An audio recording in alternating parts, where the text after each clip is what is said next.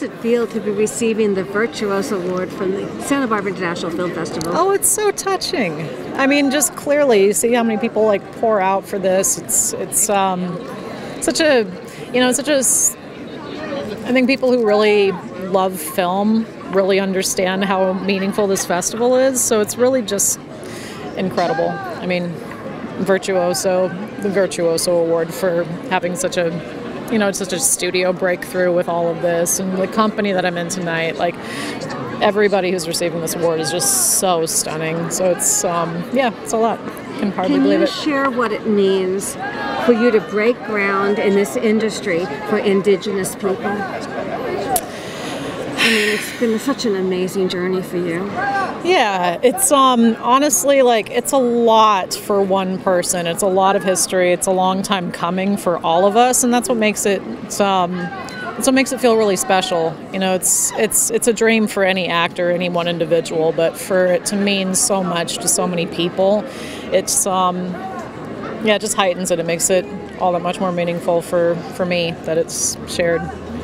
Can you talk a little bit about collaborating with Martin, Leo, and Robert? I mean, once in a lifetime, once in many lifetimes. I don't know. I still kind of pinch myself all the time that it happened, and that it's such an incredible film.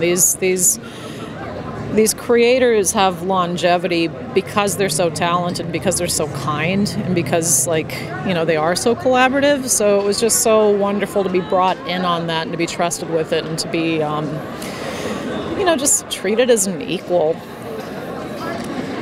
Can you tell me what the Lily, who was voted most likely to win an Oscar in high school, would say about this moment?